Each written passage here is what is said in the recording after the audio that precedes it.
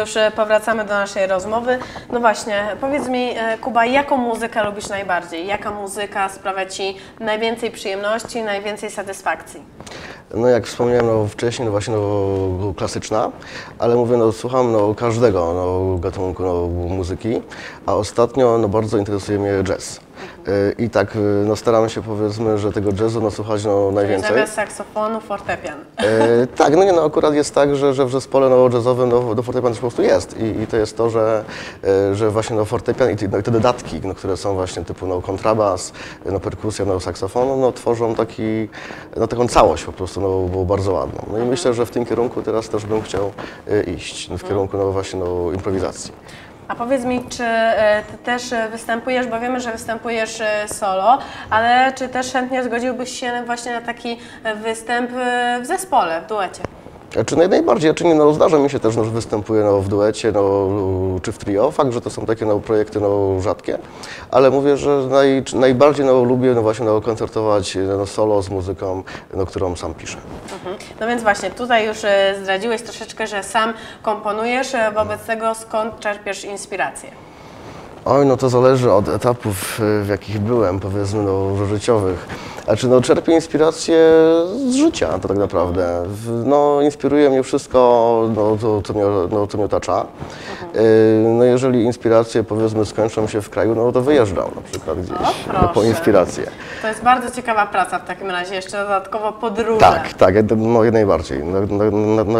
Najbardziej, ale inspiruje mnie po prostu wszystko, nie ma tak, że pojedynczo jakaś rzecz. Jest to jakieś, powiedzmy, zdarzenie, które się wydarzy. Pamiętam raz taki miałem przypadek też, że obejrzałem film Marzyciel i pamiętam, że ostatni utwór, który właśnie w filmie były, już napisy były, mnie tak zainspirował, że usiadłem i napisałem taki utwór od A do Z. No właśnie, tutaj się zastanawiam, jak wygląda ten cały proces tworzenia, tak? Czy to jest, nie wiem, chwila, 5 minut, siadasz, notujesz, zaznaczasz nuty, czy to właściwie od razu grasz? Jak to wygląda? To byłby też materiał chyba na program następny, jakbym tak mógł po prostu o tym mówić. Jest też, mówię, różnie. Najczęściej jest tak, że mówię, zdarza się, że trwa to 5 minut, jeden utwór ma 5 minut, i to trwa 5 minut, a zdarza się, że trwa to tydzień. W tym momencie na przykład też w takiej sytuacji jestem, gdzie mam 30 albo więcej takich, powiedzmy, że tematów na dyktafonie, i muszę je rozwinąć.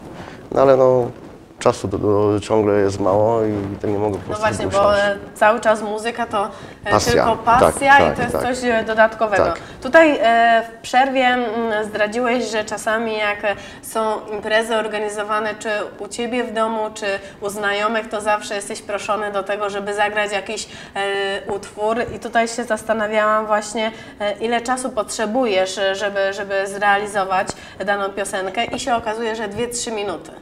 To jest wręcz niemożliwe. Znaczy, ze słuchu, tak? Jak coś znam i słyszę, że tak to po prostu leci i to w głowie mam, to potrzebuję, zależy też oczywiście od tonacji, tak? Jaka jest. Ale powiedzmy, że to mówię, do 2 minut i już utwór gram. Czyli, moi drodzy, jeśli będziecie się zastanawiać, jakie piosenki wybrać, jakie radio wybrać, to wystarczy po prostu zaprosić Jakuba do siebie do domu i na pewno umili Wam czas. Jak najbardziej to po prostu wszechstronnie.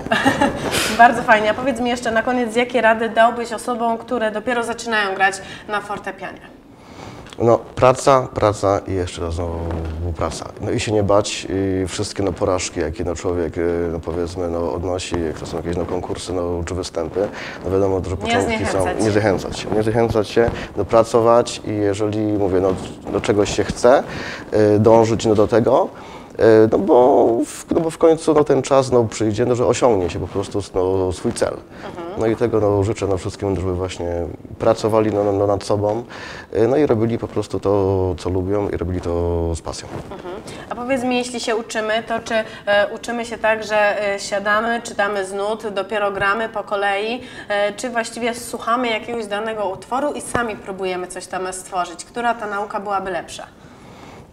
No ja uważam, że podstawy trzeba mieć, że najpierw trzeba po prostu poznać nuty, klucz wiolinowy, klucz basowy, te wszystkie znaki chromatyczne. No i zacząć od gam po prostu, bo gamy to podstawą są tutaj. Potem pamiętam, że jakaś etiuda, sonatina i dowolny utwór. I to minimum 6 lat trzeba po prostu zrobić, żeby potem dalej coś... Trochę już bawić się tą muzyką. No i wiedzieć, czy to będzie się robiło, czy w ogóle nie. Dobrze, no i tutaj na sam koniec mamy płytę Kuby Bylińskiego, która jest właściwie taką zapowiedzią dopiero Twoich umiejętności muzycznych. 3 utwory, które na tej płycie się znajdują. Co to są za utwory i dlaczego warto po taką płytę Twojego autorstwa sięgnąć? Zgadza się, są tam właśnie na płycie 3 utwory, to jest taka moja wizytówka, taka epka. Powiem tak, 3 utwory i 3 różne takie utwory. Pierwszy był nagrany właśnie w studio z dodatkiem chórków i gitary. Drugi utwór to jest taka troszeczkę taka popisówka, powiem. A trzeci utwór udało się nagrać na moim fortepianie. Stworzyłem, powiedzmy, że w domu rodzinnym takie studio.